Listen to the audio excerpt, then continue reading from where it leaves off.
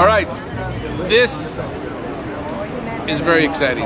It's very exciting for many reasons, but as we work to revitalize Broadway, as we work to preserve Broadway and all its history, initially when we started our Bringing Back Broadway initiative, we were focusing on the 20s and 30s with all the neon lights, the Hollywood type atmosphere, but now we realized that we've got to look back at Broadway and preserve all of the eras that existed here. And one of the most important eras for Broadway was in the 1970s and 80s, when you had a majority of people walking these streets who were Latino immigrants.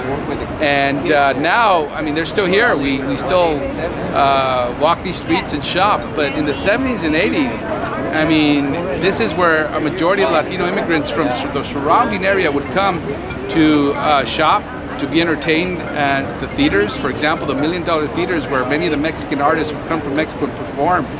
And this mural was put up at that time. The building owner said, hey, I want a Latino, a recognized Latino to be put up on the wall because if you look down on the streets, those are the people who are here. And so the artist thought of Anthony Quinn. And now that this has been up there and as downtown is changing, as we're looking to preserve its history, we thought it was very important to preserve this mural for what it represents. It represents the era of the 70s and 80s on Broadway and a Mexican immigrant achieving his American dream, and it also represents all that Anthony Quinn achieved in his lifetime.